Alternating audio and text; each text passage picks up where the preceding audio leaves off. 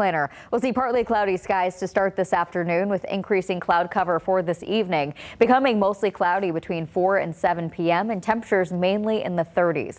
Now, believe it or not, this is actually our warmest day of the entire work week, and our high temperature is only 34 degrees. We are going to see dropping temperatures all throughout the day on Wednesday and also just bone-chilling temperatures for Thursday and Friday. Tonight, we stay relatively warm. Temperatures will be around 31 degrees with temperatures dropping throughout the day on Wednesday, falling into those lower 20s by the early afternoon.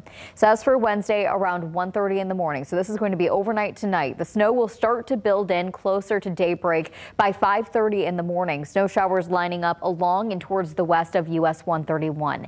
That's going to be the zone that receives the most snow showers throughout the next couple of days, mainly because of lake effect snow banding.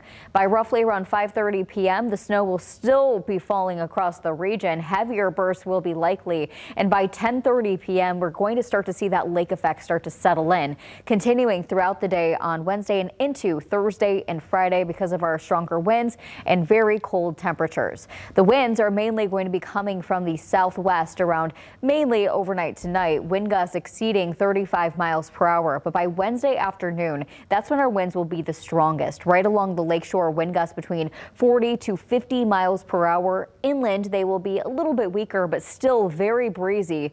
The main concern with this wind is actually the blowing and drifting snow potential.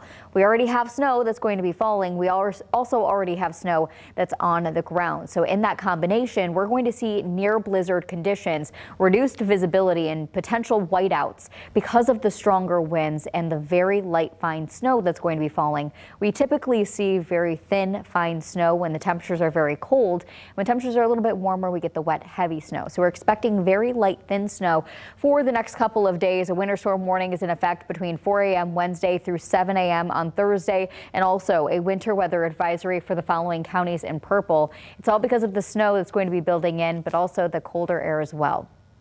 As for the snow, for locations in dark blue, we're going to see snow accumulations roughly between 3 to 6 inches.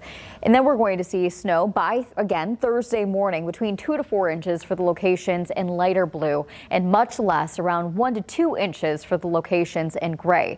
By the time we head into Thursday night and even on Friday, more lake effect snow will be falling. So we will see additional snow accumulation throughout the rest of those days. Taking a closer look with our Super 7-day planner for Wednesday, when we're factoring in the already cold air and those stronger winds, the feels-like temperatures will be dropping into the single digits by Wednesday afternoon and below zero, even closer towards I-94.